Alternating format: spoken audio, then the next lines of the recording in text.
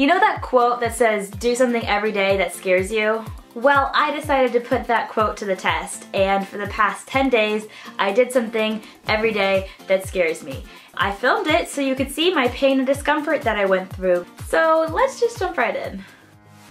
Day one, starting off with a bang, I entered this elevator pitch competition with a business idea that I've had, and I made it to the semifinals. Now I have to go pitch in front of a bunch of judges. If you can't tell, I am extremely nervous, and this is me in the bathroom beforehand trying to do a power pose and trying to give myself confidence, but I went and did it, and it went awesome. I'm so proud of myself. I'm like probably still shaking right now. This one was probably the one I was most scared of to do out of everything in this video. I came to the revelation that I wanted to get a second piercing. And the feeling before I went and actually got my ears pierced was the worst feeling in the entire world. Because I'm deathly afraid of needles. I actually drove here like right when I woke up this morning to try and get it over with, and then I sat in my car for an hour and then convinced myself not to go. So now I'm back. Second time's a charm. I'm so scared, I'm so scared. Do you have any like funny stories of giving piercings or anything? Funny stories? Yeah. Just really big deep breath in for me and exhale. That was it.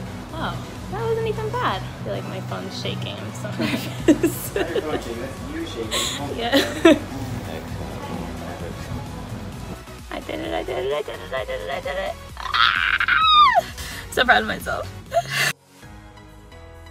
So today I decided to make some Halloween themed brownies and then go and give them to my neighbors and meet them all. It was like slightly uncomfortable because they weren't expecting it, but I think they all appreciated the brownies and they all seemed happy. Honestly, I wish I baked more brownies. I wanted to meet the entire neighborhood, but I only had enough for 5 houses. It was pretty fun. Today I'm trying out an aerial silks class, which is something I haven't done in like over a year, and especially trying something like this by myself made it a little bit more nerve-wracking, but it was really fun and I'm definitely gonna go back again. So a few days ago I pitched this idea that I had to judges, right, because I was in like the semifinals, and apparently they liked my idea enough that I made it to the finals, and now today I have to pitch in front of like 300 people. I'm really nervous. Hopefully it goes well. And here's actual footage of me doing this pitch and trying not to seem completely terrified. But surprisingly, it went pretty well. I didn't win, but I think I did a pretty good job. Reality. Who's with me? So I was trying to think of things that scare me, and then I was like, oh, I know, dating. A few days ago, made a Tinder profile, started swiping, now I'm going on a date.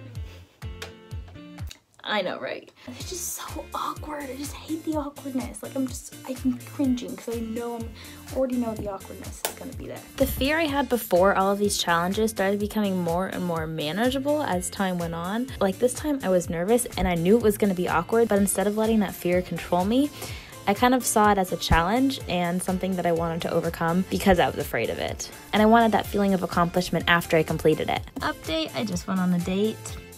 It was chill. I don't really feel like I need to pursue anything with this, but it just like makes me feel good that I was able to go and meet someone and just talk to them, and yay me.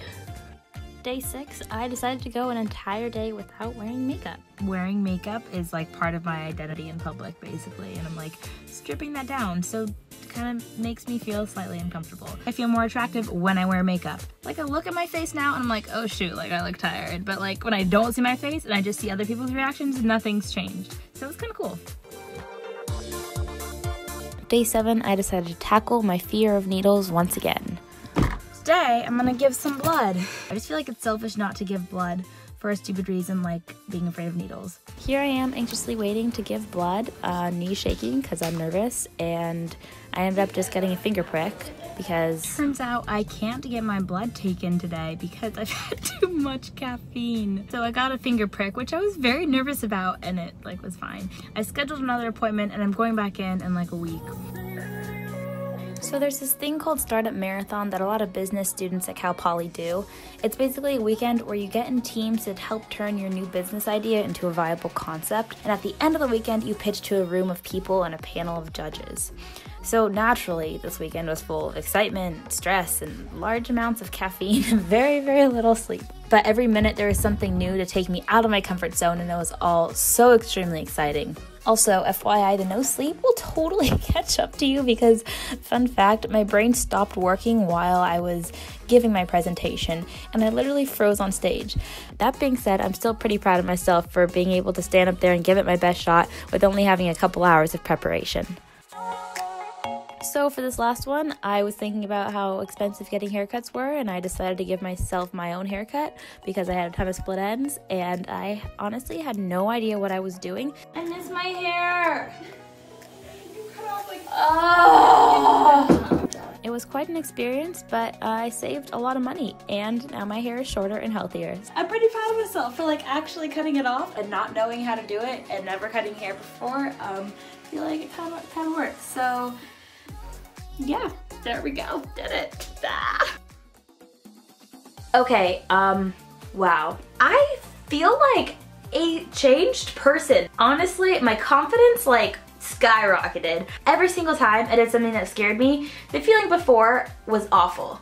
But it was more awful in the beginning than towards the end. After each time I did something that scared me, I got this instant surge of confidence and happiness and accomplishment and just like being so overly like proud of myself for doing something that I was terrified to do. I want to go through the discomfort so I can accomplish something that I was afraid of and then get that surge of confidence and that surge of happiness afterwards. So this was just me kind of recapping my experiment, but if you want to learn more about how to find comfort in discomfort and what you can do and what all of that means, I made a video just kind of like breaking all of that down.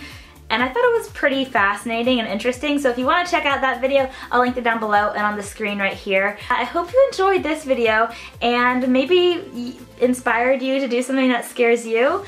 Also, subscribe to my channel if you haven't already and you want to see more videos from me. If you guys have ideas of videos you want to see from me, then comment them down below. But besides that, thank you all so much for watching. I post a new video every Friday, so stay tuned for that, and I'll see you guys in my next one. Bye!